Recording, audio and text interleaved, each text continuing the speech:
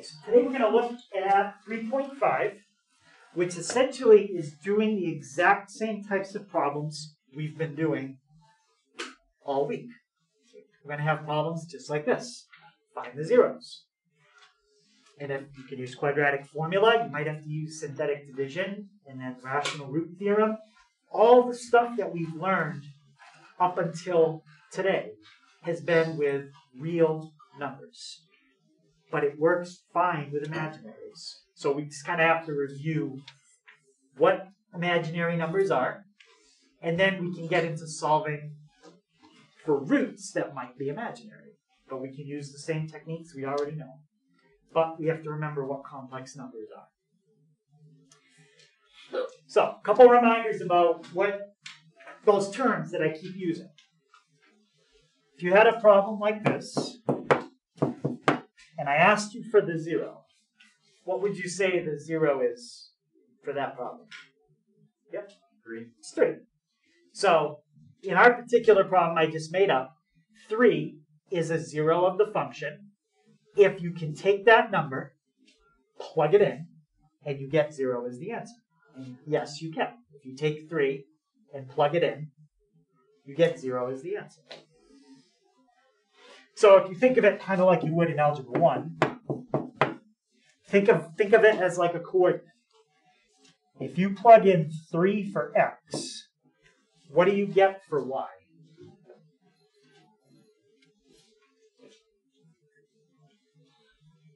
Yep. You get 0. You get 0. And that's a special point. What do we call any point where the second number is a 0? Think about if you graph it. Think about where the point 3, 0 would be. Yeah? Yes, it's the x-intercept. Yep, x-intercept. So this particular point, or this particular number that you plug in and get 0, is the x-intercept if you write it as a coordinate. If you don't write it as a coordinate, and you just say, well, 3, then you're saying, okay, 3 is a root. The coordinate 3, 0 is an x-intercept. So if you draw a graph like a parabola or any other polynomial, and it looks like that, does this graph have any x-intercepts? No. So what that means is, if you have a graph that doesn't cross the x-axis, it doesn't mean that there aren't any zeros. What it means is there aren't any real zeros.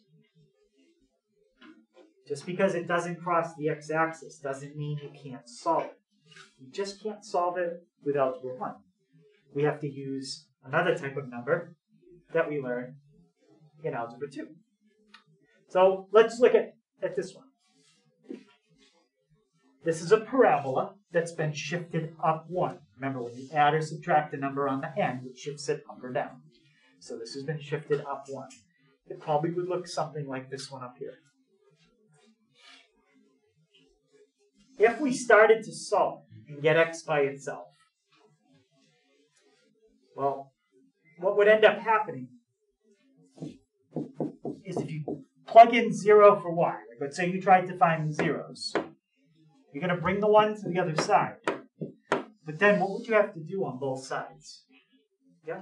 You have to take the square root of both sides. You'd have to take the square root of both sides. But the problem we're going to have there is now we're trying to take the square root of -1. So this is an equation that you can solve it. There is something you could plug in that would give you 0. It's the square root of -1. But the square root of -1 is not a real number. So we're going to talk about imaginaries, and that's how you would end up solving a problem like this. So square root of -1 comes up a lot. It's probably the most basic square root you can do that has a negative number under it. -1 is probably the simplest negative number there is. So because that one comes up a lot, we write down that I equals the square root of -1. And if you ask, well, why? Why does I equal the square root of negative 1? My answer would be because it does. Letting I equal the square root of negative 1 is a definition. It's not something that can be proven. It's like saying, well, how come parallel lines don't cross? Because they don't. Prove it. I can't. Parallel lines don't cross because the definition of the word parallel is they don't cross. That's just the way it is. So I equals the square root of negative 1. It's just somebody picked this symbol to represent that answer for some reason. As long as we accept that that's true, and everybody agrees on that, then from there we can build things off of it that can be proven, like I squared. So think about if you took I, which is the square root of negative 1, and you squared it. What happens when you square a square root? They cancel out. And all that you're left with is what you originally had under the root. So what is I squared equal to? Yep. Negative 1. And that I can prove, and I just did. If you take I and square it, you get negative 1. That's important because anytime you have a problem, if you see I squared in it, you should always change it to a negative 1. Okay, always. That literally makes no sense. What's that? It's literally just made up. You're like, okay, I'm just gonna write this here, so then I can write this here, even though this is not indicated anywhere, so I get an answer of negative 1. Out of absolutely nothing. So this is made up. I equals the square root of negative 1. The same way we make up the fact that the word parallel means don't cross. Why? Why does parallel have to mean things don't cross? I don't know. Somebody made that word up and said parallel is going to mean they don't cross. Well, I is going to equal the square root of negative 1. Why? I don't know. Somebody made that up. But then I squared, we have a symbol for I. It's the square root of negative 1. And we know from things that you can prove that if you square a square root, squares and square roots cancel, and you're left with what's underneath it. That's not something I'm making up. That can be proven. Like if you take 3, square it, or let's do a number that's simpler. Let's take 4, square root it, and square it. Well, if you take the square root of 4, you get 2. And then if you raise 2 to the second power, you get 4 back. So essentially, those two things cancel each other out. Squares and square roots are opposites. Same thing happens here. That's a square. That's a square root. Squares and square roots always cancel each other out. And you're left with what's underneath, which in this case was a negative 1. So I can show you why I squared equals negative 1, but I can't show you why I equals the square root of negative 1. It's just the way it is. Yeah. Looks like you did there an equation because you're just stating that I equals negative 1, or the square root of negative 1, and then the equation itself is I squared. So here I'm just doing arithmetic. I'm just simplifying I squared. It's like doing this. But you're saying that I equals negative 1. I'm saying I equals the square root of the square root of negative 1, and that's why you, okay. I Yep. was just wondering if that was an example or if those two things were connected. So anytime that we see I squared, we change it to negative 1. So let's go back and look at that equation I had earlier. Okay, that parabola I had on the last page. Y equals x squared plus 1. Plug I in for x. And let's see what happens.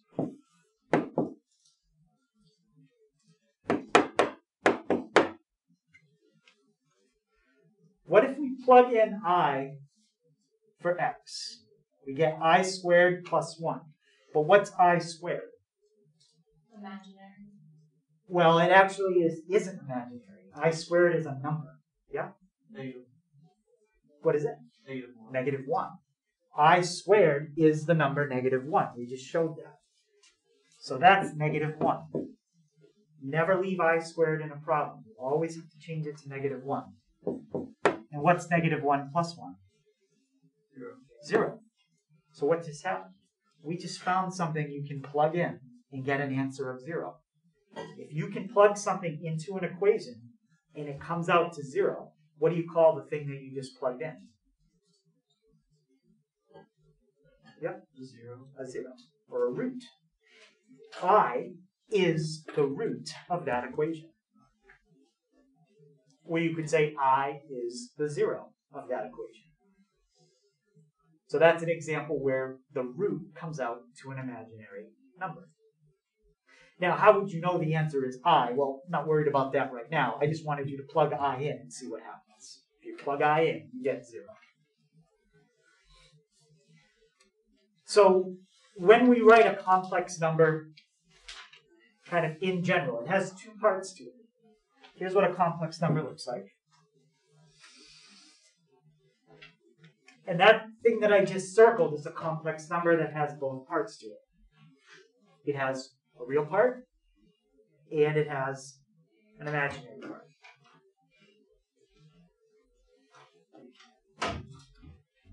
The real part is always the number we write first. The imaginary part is always the number we write second, with an I.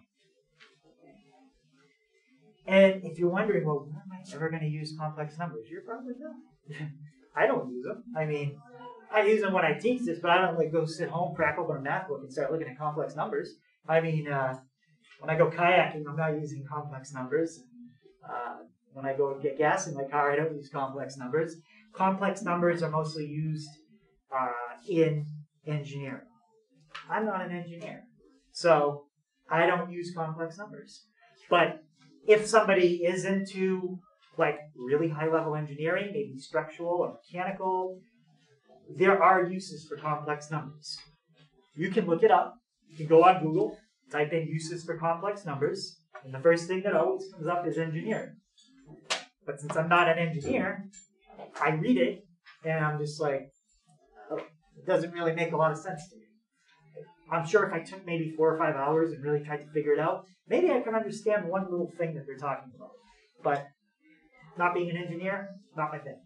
So we're not going to do any engineering type problems with this. The only thing that we're going to do is practice finding a 0 of an equation. Does this equation come from an engineering problem somehow? Maybe. I don't really care where it comes from. We just want to be able to find the 0, and that's it. So it's basically to practice synthetic division and rational root theorem that we learned yesterday. It's just a different way to practice it using a complex number. Now, some complex numbers only have a real part to them, like 4. You could think of 4 as 4 plus 0i. There is no imaginary part to the number 4. Some complex numbers, like that one, only have an imaginary part. You could think of 3i like this. There's no real part, and the imaginary part is 3. So some only have a real part, some only have an imaginary part, some have both. In Algebra 1, you deal with numbers that only have the real part. Every single number in Algebra 1 has an imaginary part of 0. They don't use them. In Algebra 2, then the imaginary part is not 0. Sometimes. Okay, but these are all just different examples of complex numbers. These first 2 would be called pure imaginary numbers. Pure imaginary numbers. They have no real part.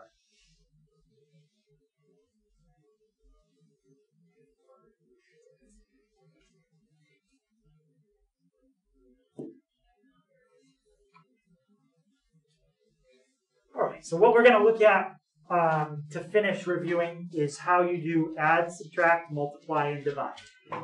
Those are the things that are going to be coming up when we solve a problem about roots. Arithmetic. Now,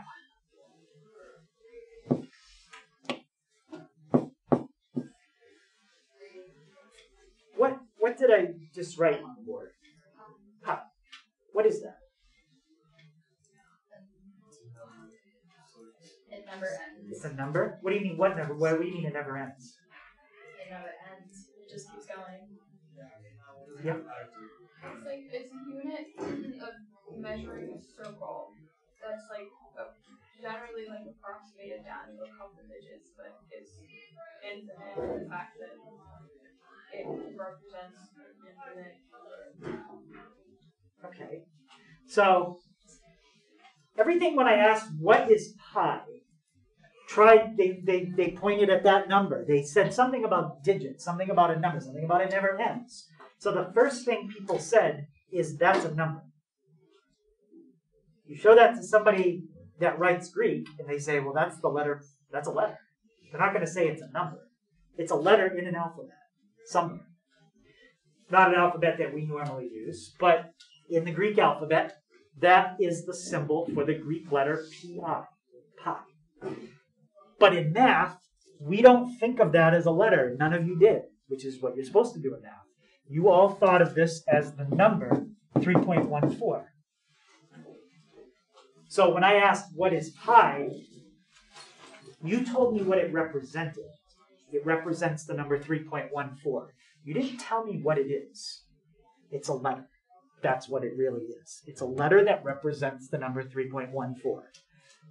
I is exactly the same thing in math.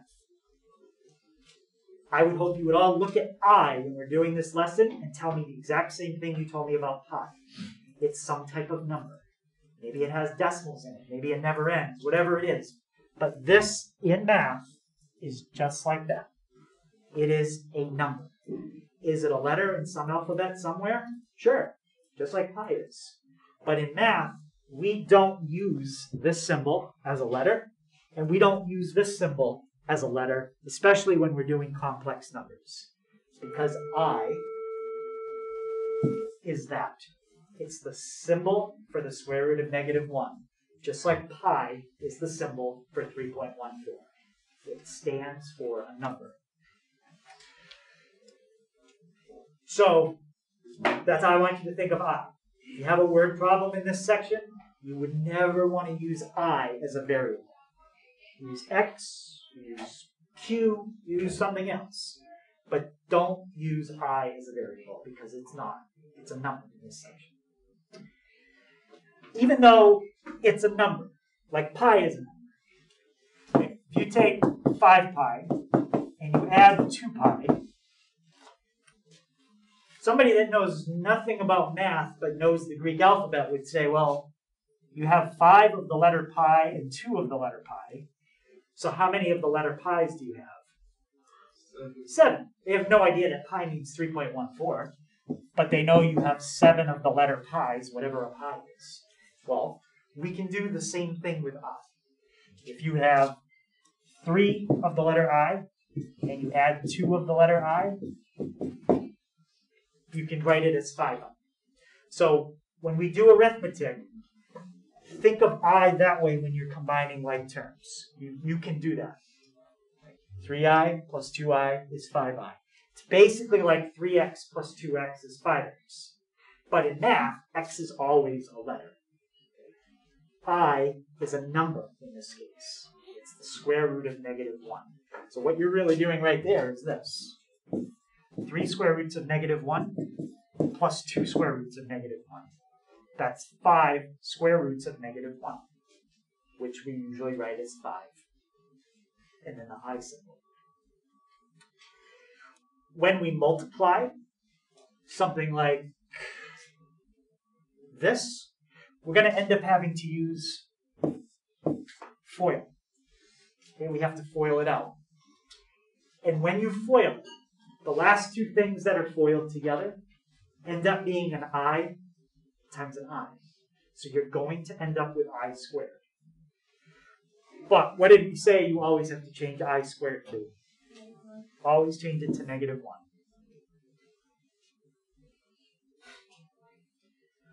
When we do a division problem, we're going to use what's called a conjugate. So I'm just kind of showing you all the things that I'm going to do in a minute. And I'll show you what a conjugate is. Conjugates are something you use when you do division.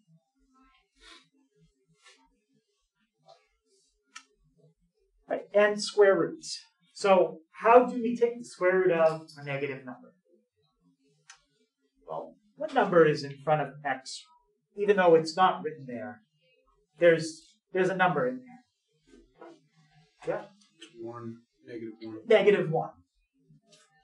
So you could think of the square root of negative x as the square root of negative 1x.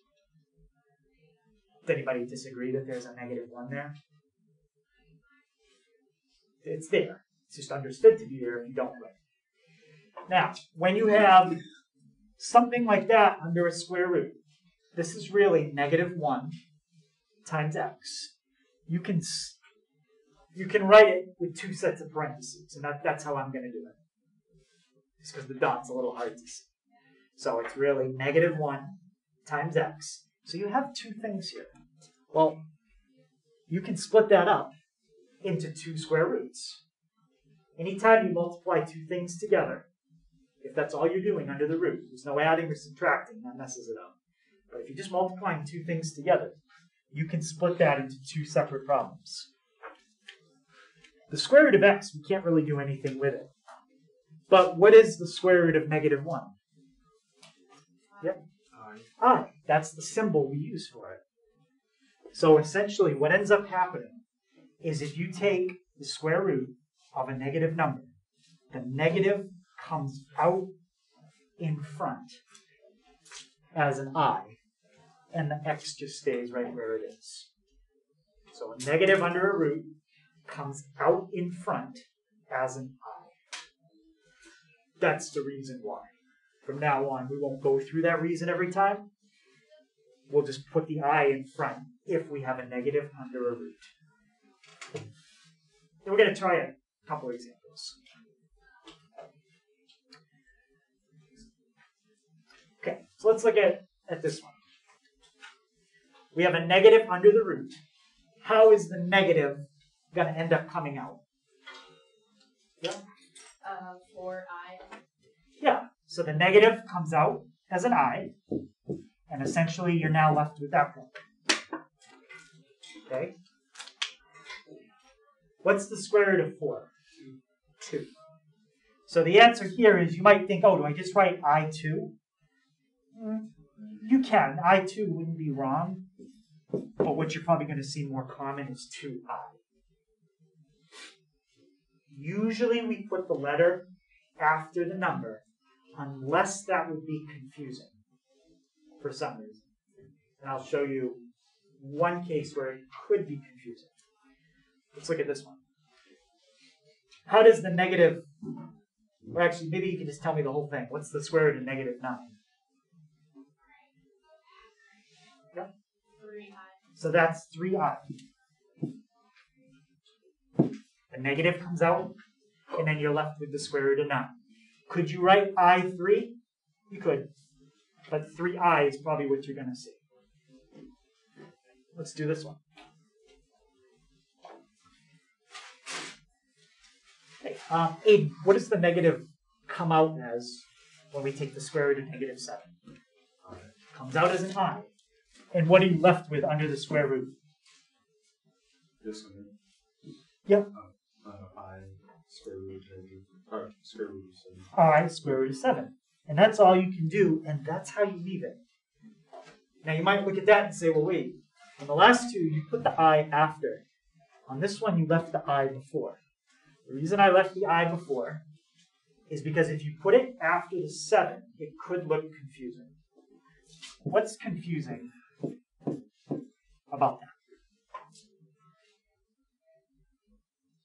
That's not clear. It's very close to being two different things. Yeah? Could you repeat the question? I had an answer, but I don't think it was the question.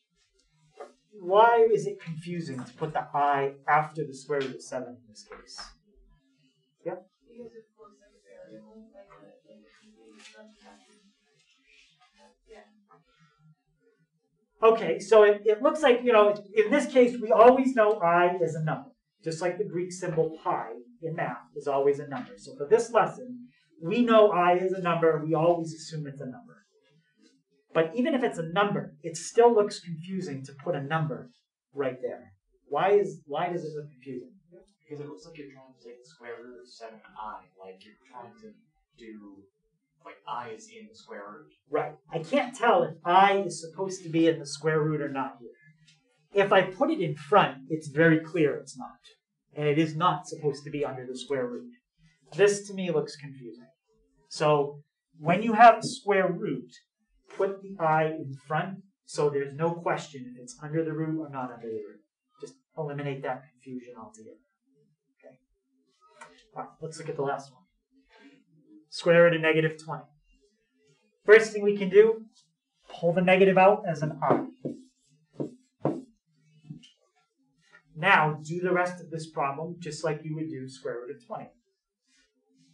Can anybody give me two numbers that multiply together to give me 20? And I would like one of them to be a number I can take a square root of in my head. 5 and 4. So I'm basically going to do what I had right here. 5 and 4. And once I write 5 and 4, I can split that apart into two problems. So I'm going to write 5 and 4, two separate problems. And what is the square root of 4? 2. So this part becomes 2 with an I, and then we have the square root of 5. So the final answer there is, well, I didn't want to circle that as the final answer. So the final answer is 2i square root 5. Most of the time you're going to see square roots come up as part of the quadratic formula. That's when that happens. All right, let's try adding. So to add two complex numbers together, all we have to do is combine like terms. You can combine reals with reals, and you can combine imaginaries with imaginaries. And if you're like, well, what do you mean combine? How do you combine? You have to look at the problem. In this case, you're combining using the addition operation. So Brighton, looking at my first complex number, what's the real part? 7. And looking at my second complex number, what's the real part? 4. And combine 7 and 4 using addition. 11. Try to make sure your i's and 1's are different, otherwise you're not going to be happy with yourself at some point. So, 11. How about, Lucas, what's my imaginary part in the first number? Negative 3i. And in the second one? 5i. And if you combine negative 3i and 5i by adding, what do you get? 2i. 2i. That's all there is to add. You just combine like terms. Okay, subtracting. Pretty much the same idea, except think of this negative as being distributed. You're subtracting everything that's in the parentheses.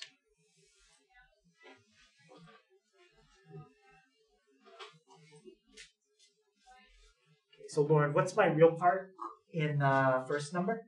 4. The 4. And what's the real part in the second complex number? And we're going to do what with the 4 and the 6? We're subtracting them. So what's 4 minus 6? Negative 2. Okay, Eli, what's my complex number in the first parenthesis? Negative 2i. And in the second one? I. So we have negative 2i, I, and we're subtracting them. What's negative 2i minus I? Negative 3. There you go. So that's how you subtract.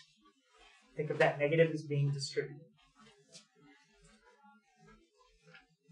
Okay, multiply. I already kind of gave you a hint, but to multiply this out, we need to use the distributive property. Some people call it FOIL, but whatever you call it, that's what we're doing. Okay, so start with 2 times 5. Casey, what's that first part going to give me when I do that out? 10. Okay, Kelly, how about 2 times negative I? Negative 2I. And Wyatt, what's 3I times 5? 15I. And Matt, what's 3I times negative I? Matt. Matt.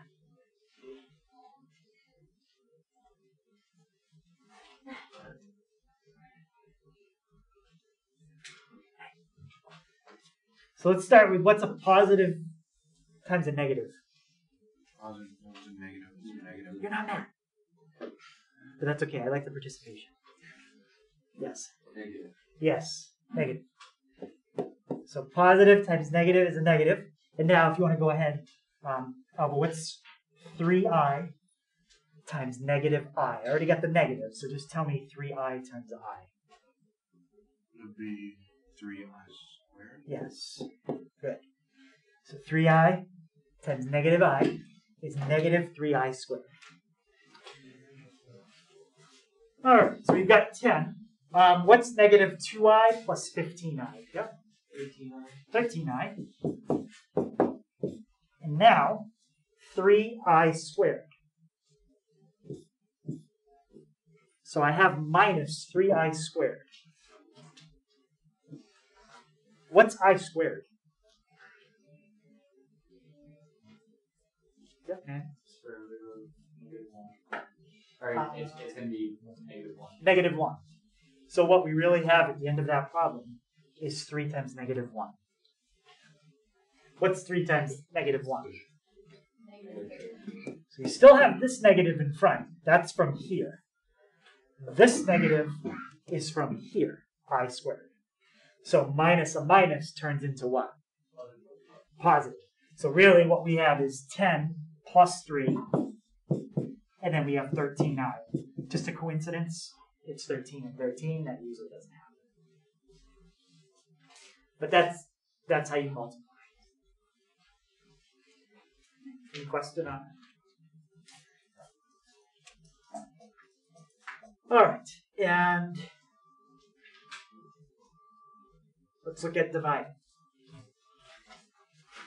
So in order to divide, we have to use what's called the conjugate.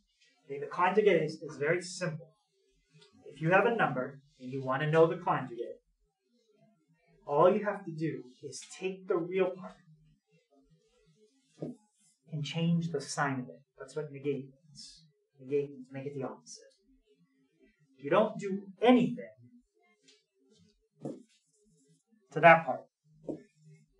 All you do is take the imaginary part, and if it was a plus, you would make it a minus. If it was already a minus, you would make it a plus. That's the conjugate. Change the sign of the imaginary part, leave the real part the same. So if I had 3 plus 2i, what would be the conjugate? Yep. Yes.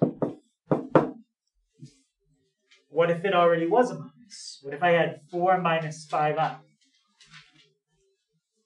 What would be the conjugate?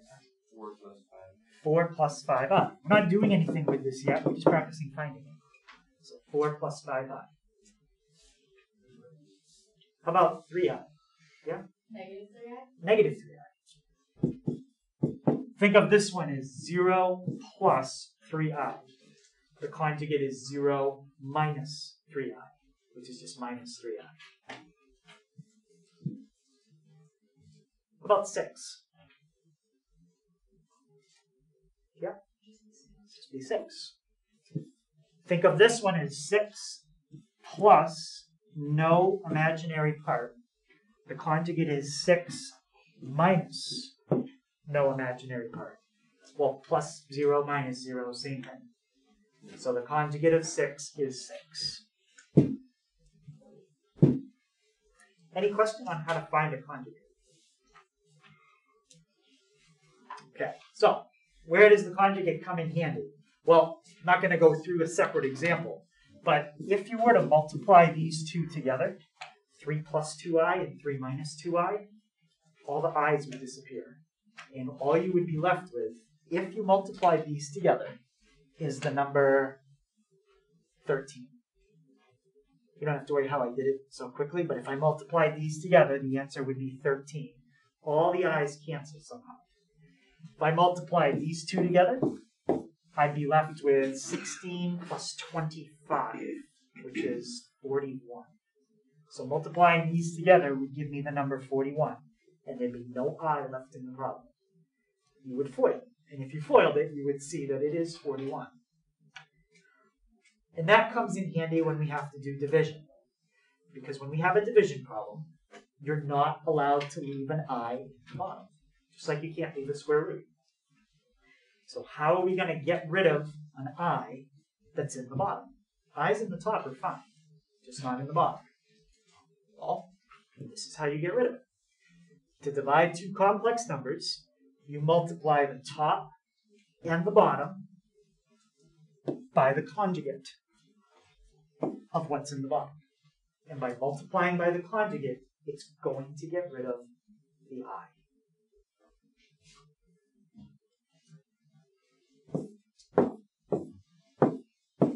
Don't care about the conjugate of the top. All I care about is the conjugate of the denominator. So what is the conjugate of the denominator here? Yep. 2 plus 3i. That's what you're going to multiply everything by.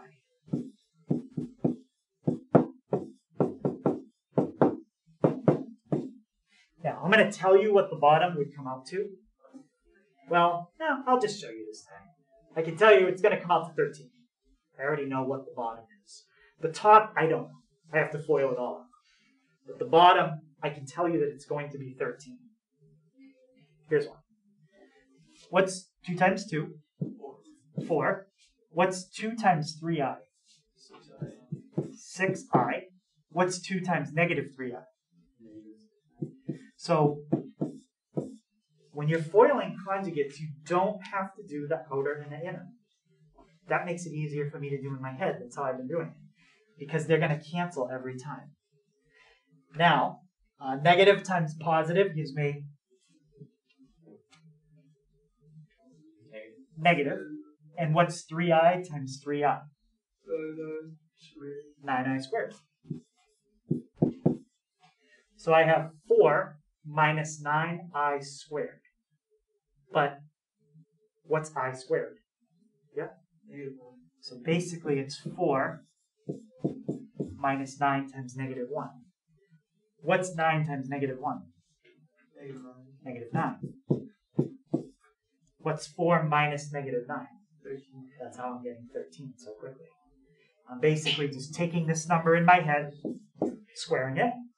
I'm taking this number in my head, squaring it. And I'm basically jumping right to the last step of FOILing, because everything else is going to cancel. If it doesn't make sense to do that shortcut, that's fine. Just FOIL it out every time, and you'll get the right answer that way. 4 plus 9 gives me 13. So when you do that shortcut, are you no matter what adding the two together? You're always adding, yep. Okay. You're always just taking the number that's here, taking the number that's here, square the first number, you get 4, square the second number, you get 9, and then you add them. That's how I said this one was 41. I think it was 16, 25. 16 plus 25 gives me 41. 9 plus 4, actually we just did that one, gives me 13. Now the top, we just have to do it out. So 5 times 2 is 10. 5 times 3i, just put that up there for a second. That's 15i plus 2i. What's 15i plus 2i? 17i. Positive I times positive 3i. What's a positive times a positive? Positive. And what's I times 3i? 3i squared. Negative. But that's really minus 3. Because that's 3 times negative 1. So now we have 7 plus 17i over 13. And the last thing is kind of just a simple, quick thing that they usually do when they write the answer. They write it as two separate fractions. All you have to do that is this. Put the 7 over the 13. Put the 17 over the 13. Separate. That's how you separate it into two. You can leave the I in the top if you want, right next to the 17. They usually just put it in front of the whole thing. And that's how you would write the final answer. Split into two fractions. Would you like say the non-I number was 4 and the denominator was 8? Would you then make that 1/2? Yeah, if you get a fraction that you can reduce, yep, you'd reduce it, but 7 and 13 are both prime, so Yeah. I'm done. But if the I can't, right? Yeah, if you had like 12i over 16, yeah, you can reduce that. Okay. You can reduce any fraction that has common factors at the top and bottom. Yep. That would be like 3/4 I. Okay, and that's division. Any question on division? All right, so now we'll finish up by finding a few zeros of equations, and they may come out imaginary. So if they come out imaginary, they come out imaginary. So, well, the first thing I would always try to do with something that's quadratic is factor it. But can you think of two numbers that multiply to give you 1 and add to give you 1? Is that possible? No. The only things that multiply to give you 1 are 1 times 1. And 1 plus 1 doesn't add to 1. So, what else can we do if we can't factor it?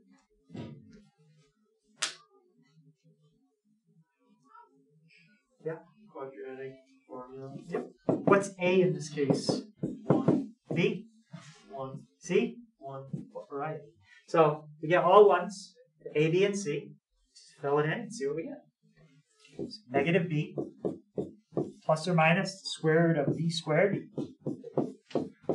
minus 4 times A times C over 2A.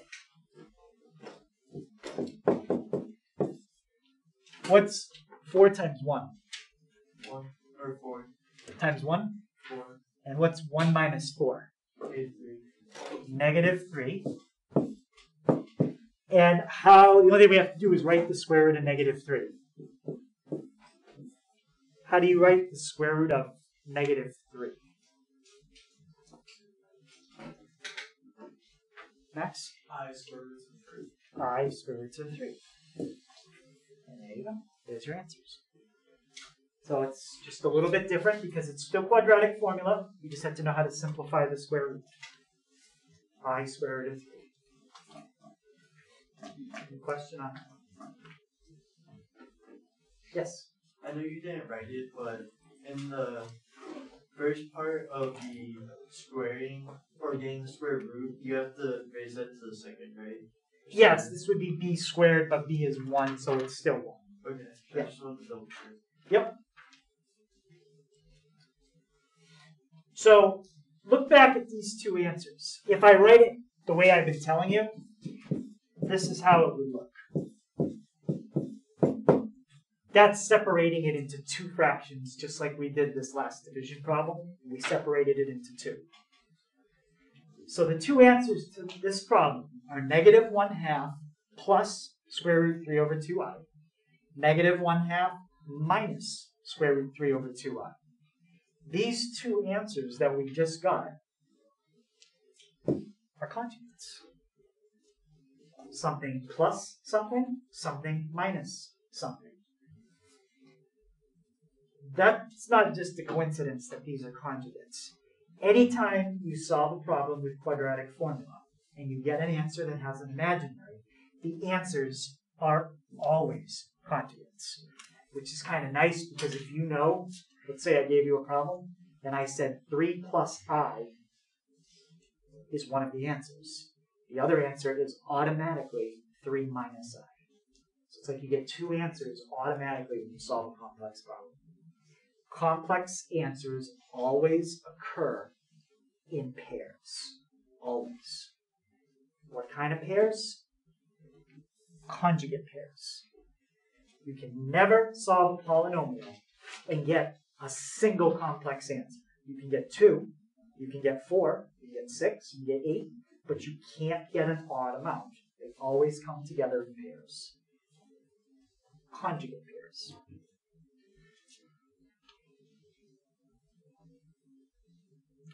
So everything that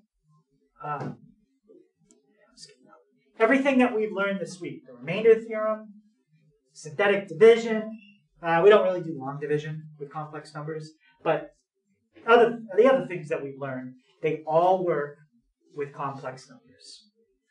So we're going to try an example where we find the roots, just like we did with this last one, and see what happens.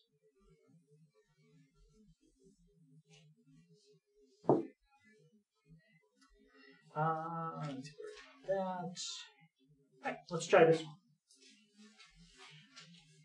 Find all the roots of x cubed minus 1. Now, this is a cubic. We don't like cubics. We don't have formulas for cubics. So we have to turn this cubic into a quadratic somehow. The only way we can turn it into a quadratic is to use synthetic division. How are we going to figure out the number, or maybe generate a list of possible numbers that could go in this spot? What do we use to get a list of possible numbers? Rational root theorem. Mm-hmm. Use the rational root theorem. And there are not that many options here. P is the constant. Q is the leading coefficient. My constant is -1. What are all the numbers that are factors of -1? Plus or minus 1. Plus or minus 1. Q are the factors of my leading coefficient. What are all the factors of +1? Yep. Plus or minus 1. Plus or minus 1 again.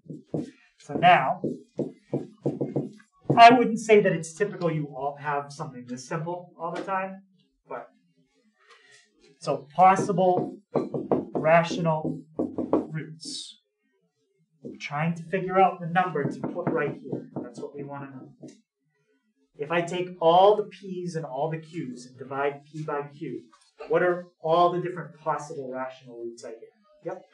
Just be 1, -1. It's just 1 and -1. Now, there's so few rational roots, and this formula is so simple that I can probably check each one of these quicker by just filling them in for x and seeing which one of them comes out to 0, than taking the time to actually graph it and look at the screen. Let's try plugging in 1. What's 1 cubed? 1 minus 1. 0. So I know that 1 is a root. I don't even have to graph it to see that. I can plug it in and check it faster. If that was a really long formula and this was the number like 3/2 or something, well, then it's harder for me to do that in my head. I would graph it on the calculator and narrow the list down. But I can tell 1 is an answer.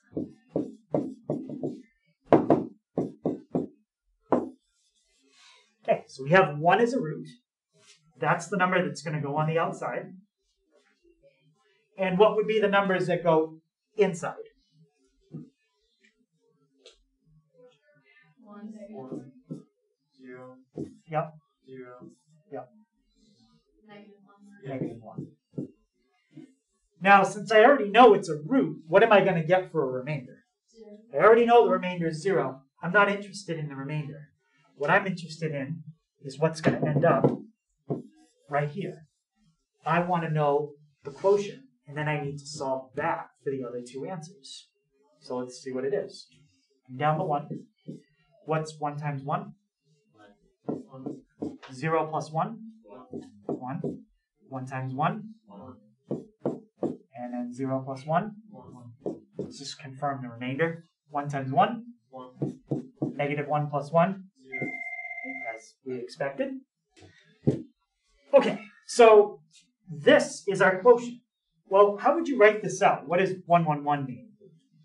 x2 plus x plus 1. is 1. So now you take your quotient, which should have a smaller exponent than what you started with. That's the whole point of trying to make this exponent smaller. It is smaller. It's now a 2 instead of a 3. And we would set that equal to 0 and solve it. But look at the equation we have to solve. X squared plus x plus 1 equals 0. X squared plus x plus 1, we already did it. From here, it's now example 4. So the last part of this problem would be to do what we just did in example 4 and solve this using quadratic formula. So I'm not going to go through it again. We already have the two answers. Negative 1/2 plus or minus root 3 over 2i.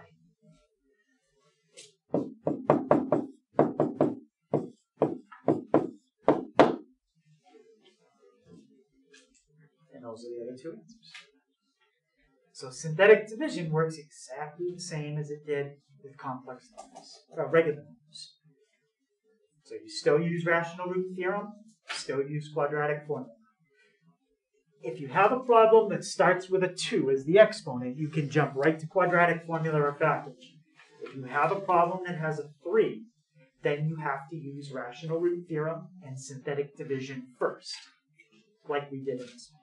Yep. Where did you get those two numbers? This comes from example 4.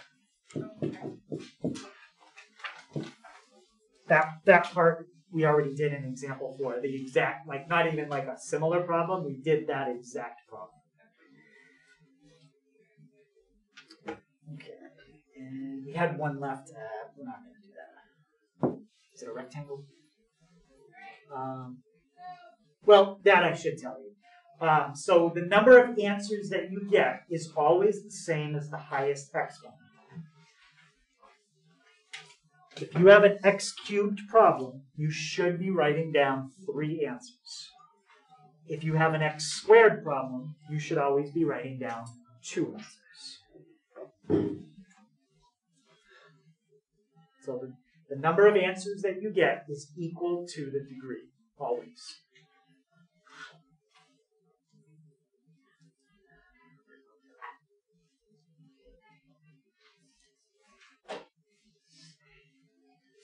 So the total number of zeros equals the degree of the polynomial, and I'm just going to add the total number of factors equals the degree of the polynomial. So if you had an x squared problem and you wanted to factor it, it's going to look something like this. 2 sets of parentheses. If you had an x cubed problem and you wanted to factor it, it's going to look like that. 3 sets of parentheses. So factors, zeros, roots, x-intercepts, all the same thing.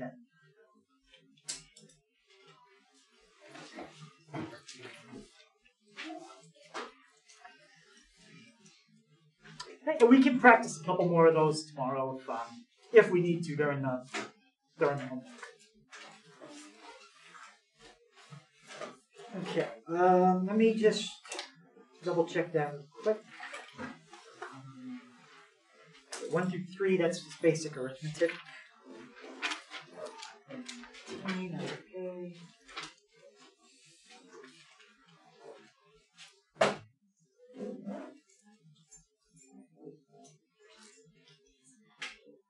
Let's just do 19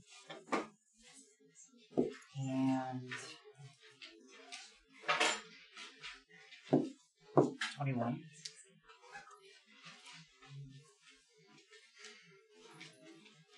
Let's do 5.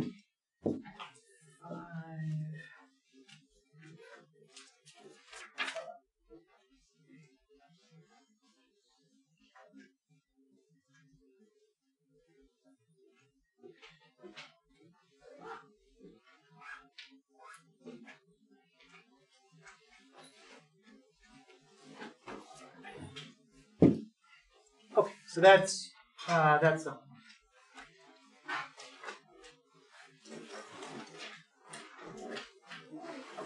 the 32, it looks confusing what they write. The directions for 32, I can sum it up in one word. 32 is fact. That's what they want you to do. Fact of the problem. So we'll take a look at that tomorrow.